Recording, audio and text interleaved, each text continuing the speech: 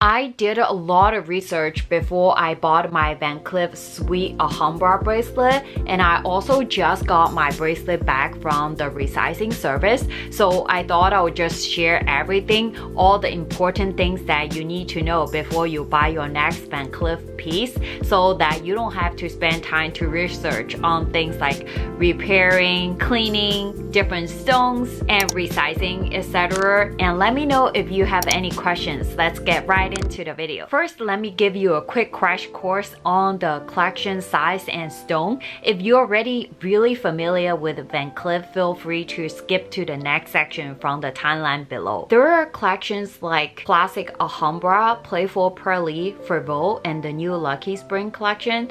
The most popular ones are Alhambra and the Pearly. Alhambra is the signature four-leaf clover. They're inspired by the clover leaf. Each leaf supposed to bring love, health, fortune, and the luck to its owner. Who doesn't like that, right? When it comes to the size in the Alhambra collection, the smallest and the most dainty size, which is the one that I have, called Sweet Alhambra. The next size up is called Vintage Alhambra. The next size up, which is bigger, is called Magic Alhambra. Certain stone color combos is only available in certain combination. It's not like all different sizes have different stones available. When it comes to stones, the red one is called carnelian, white iridescent one is mother of pearl, the green one is malachite. There's also the black onyx, the brownish one is tiger's eye. There are also pure gold, rose gold, and diamond pieces as well. Each stone also has different meanings, like the carnelian is like the symbol of life, endowed with the power of facilitate the soul's journey to the next world. Carnelian also denotes joy and happiness. Also, the red is such a great color in Chinese culture, and to me personally as well, I'm definitely sold on the red color. The onyx is like protection. You can look into different meanings for other stones as well. When I asked which stone is the most difficult or most easy to care when it comes to Van Cleef to their customer service, they mentioned to me such a thing called most hardness scale. It's basically a scale that tells you how hardness, scratch resistant of your stone is. 1 is the most soft, 10 is the most hardest, and I'll give you an example. Diamond is 10 on the scale, so you don't have to worry about the diamond piece from Van Cleef. It makes a difference when it comes to different stone pieces. Based on the hardness scale level, mother of pearl is the most delicate material. It's really beautiful, but you're not supposed to get it wet. It's easily gets scratched, lose its shine if you get it wet. And I also saw some people say they turned yellow after a long time. The other delicate stone is the green malachite. I've seen some horror story online that people swim in their malachite pieces. The green color turned into whitish color.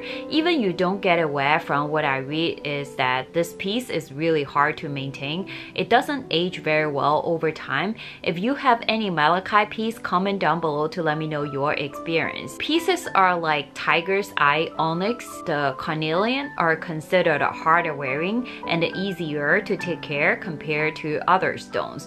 Generally speaking, if you're looking for everyday wear, then gold, rose gold, white gold will be a better option to you because makeup, shower, perfume, sleeping, gym are all okay. Next, let me show you everything come with the Van Cleef purchase. So I bought my Van Cleef Sweet Alhambra bracelet from their official website, which is their e-boutique. The purchase comes with a giant velvet box travel pouch. I think the travel pouch size you get is pretty random.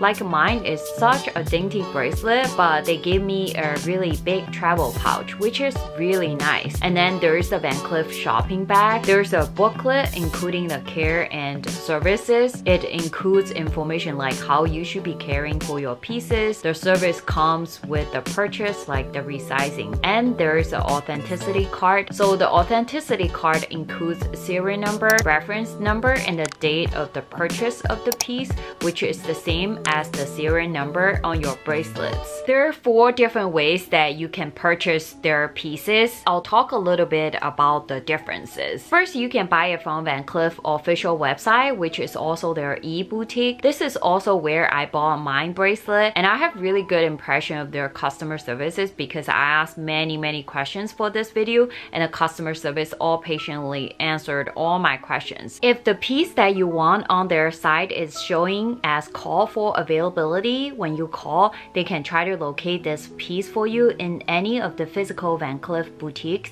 If you want to check the shade of the stone, for example, how each shade of red carnelian looks different, they will also be able to show you a picture of the shade for you to decide. The e-boutique source for you from their physical boutique, it still follows their e-boutique return policy. You can get a full refund within 30 days. If the piece is not available in any of their corporate boutique, they can also place you on the waiting list for the item, which I'm currently placed on the waiting list for certain piece with the e-boutique. When you buy online directly, you're not able to pick the shade for your stone or leave any note to tell them you want a lighter or darker shade of red. If you're buying stones pieces like carnelian in the vintage size, I would recommend to see it in person to pick or call their customer service to ask them to source the right shade for you. But if you're buying something dainty like my sweet Alhambra, I feel like it doesn't make a crazy difference for me personally as I bought mine online. The other thing I want to mention is that if you order online, you do get the big box like mine, which you don't get in the physical boutique order. The next place that you can also buy from VCA corporate boutique, which is owned by VCA. However, I was told that the corporate boutique, if you're not happy with the shade, you only get store credit or exchange for return.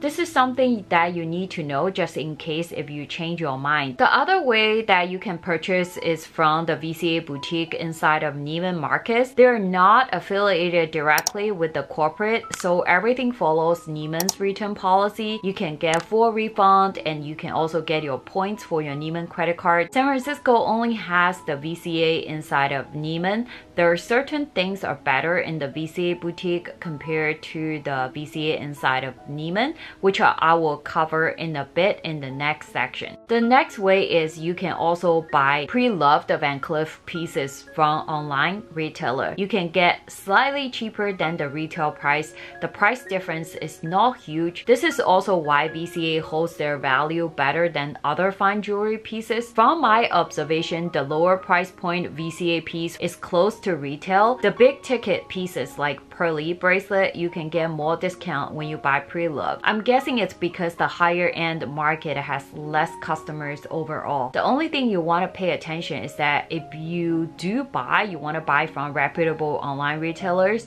which I'll link down for you in the description box. When it comes to cleaning and care, let me share Van Cleef's official stance with you first. You need to avoid exposure to fragrance, chemicals, or cosmetic as these would affect the stone color and the form. It's best to wait until fragrance is dry completely before you wear your jewelry. No exposure to high temperature like prolonged sun exposure. You can't expose the piece to water, fresh chlorinated or salt water, which means you shouldn't get it wet and you can swim with it. No gym, because they said you're supposed to prevent it from being knocked or from coming contact with harmful substances. Van Cleef recommend cleaning with a soft and a dry cloth. Diamond is the only piece that they recommend to use water to clean. They also recommend to visit Van Cleef boutique, which they would provide you appropriate cleaning cloth and a shine service to revive the original brilliance of each piece. Also, the shine service is free of charge. So when you take it to the boutique to clean, some of the pieces can be put in their ultrasonic machine to clean it for you. Others, according to my essay, they will use Dawn dish soap to wash it. Surprising, right? Because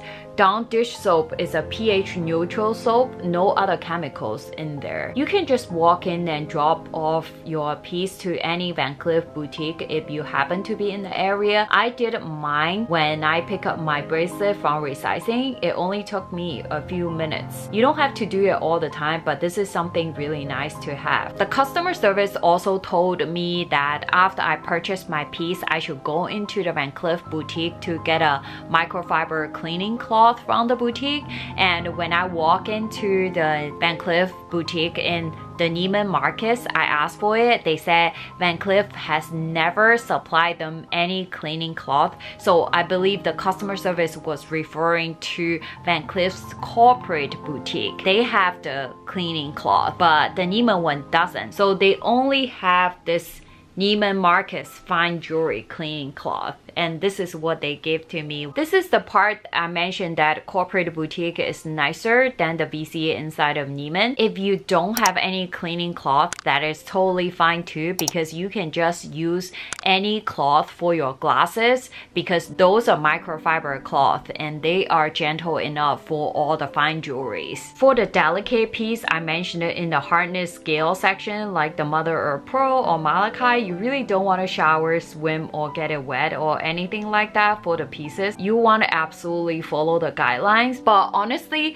for pieces like my carnelian or onyx, they are actually more harder wearing. The customer service person did tell me that it's okay to get it wet. What's more important is to avoid the chemicals, because you don't know what kind of ingredients of your lotion, body wash, or hand wash has. It's not recommended to submerge inside of the water for a very long time. I actually saw quite some people mention online that they wear that pieces to shower and sleep with it. The carnelian onyx pieces are totally fine. I'm guessing they're using less chemical product because water is fine, but then you have to avoid the chemical stuff. Essentially, you can decide what you want to do with these harder wearing pieces like carnelian. I will also talk about the repair policy in a bit. I don't wear my carnelian pieces 24/7 at this moment. I don't shower with it and I don't sleep with it. I definitely have gotten it wet when I was washing my hands and cooking stuff, but it seems to be fine so far. If you want to be extra cautious, then best don't shower with it. Van Cleef piece is handmade, so each piece of stone is unique in its own way. Not only that, but also cut of the stone is different, as well as which caused the gap between the stone and the settings. You would have to see it under the light. When I asked the VCA about the gap in between the stone and the settings, and I was told that these gaps are totally normal, as long as the gap is not crazy big, you're totally fine. The customer service said if I'm not happy with the gap, they're happy to exchange another piece for me, and I just don't think it's necessary. However, this is also something you might want to be mindful about. Stone like a mother of pearl will definitely shrink over time when it gets water a lot. In theory, they all natural stones, and any type of stone are possible to have the shrinkage. What happens is that if the piece shrink, then the gap between the stone and the beads on the settings will be bigger. I have seen some photos online where people show their mother or pearl shrinked over time. I haven't seen anybody say online that their carnelian pieces have shrinked at all. I have asked the customer service this question also. I was told that carnelian is pretty hard wearing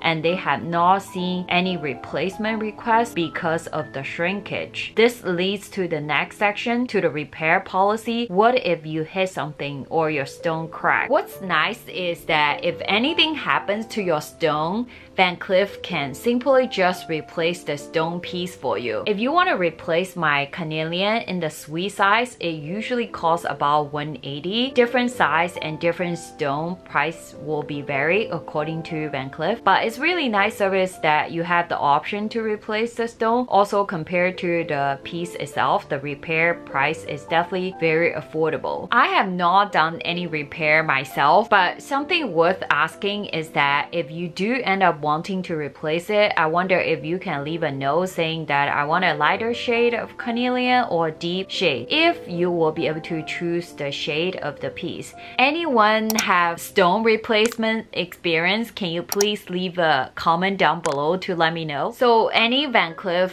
necklace bracelet purchase, you can do the resizing for free within 90 days of purchase. I asked the limit. If you extend it or cut it shorter within 2 inches, it's all free. Anything longer than this range, it will come at a cost, and costs vary. So for the boutique purchase, you can simply do the resize in the boutique. But for online purchases, you have 2 ways of doing it. One is you can do it with the online e-boutique. What they will do is they will send you a resizing kit, and then you measure yourself and you send a bracelet to them. They will do the resize and then send it back to you. The second option is that you can take your bracelet to your local boutique and with your receipt, and then they can do the resize for you in the boutique as well. I did mine in the Van Cleef boutique inside of Neiman. The main reason is because I wasn't sure if I will be able to measure my wrist correctly, do everything right. I just wanted a SA's professional opinion, so I choose to do it in person. The e-boutique estimated that it usually takes about 2 to 3 weeks. When I did it in person in San Francisco, the SA told me the estimation is 4 to 6 weeks due to the crazy situation impact. Things are delayed for sure. So in the end, it took me about 5 weeks to have the resize done. The other thing that I want to mention is that when they do the resize,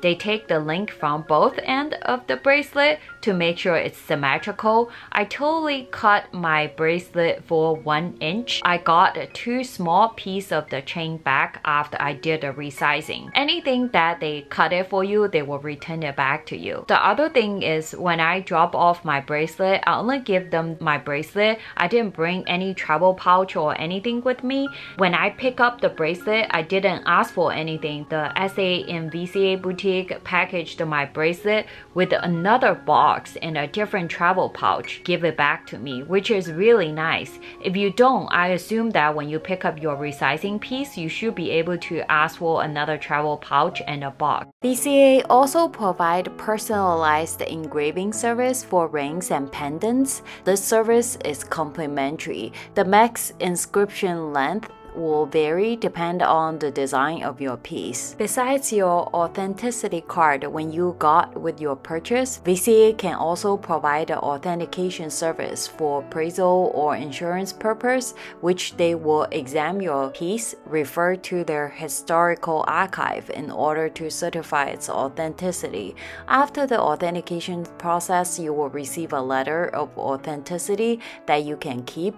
This service usually takes a few months. The price of the authentication service is $1,800, and if it's for insurance purpose, it's complimentary for contemporary creations and $1,200 for other creations. After I wear my bracelet for longer, I'll definitely share a review video including the wear and tear. Definitely stay tuned for that video. Leave me a comment down below to let me know if you think this is helpful or if you have any questions, and I'll see you soon. Bye bye!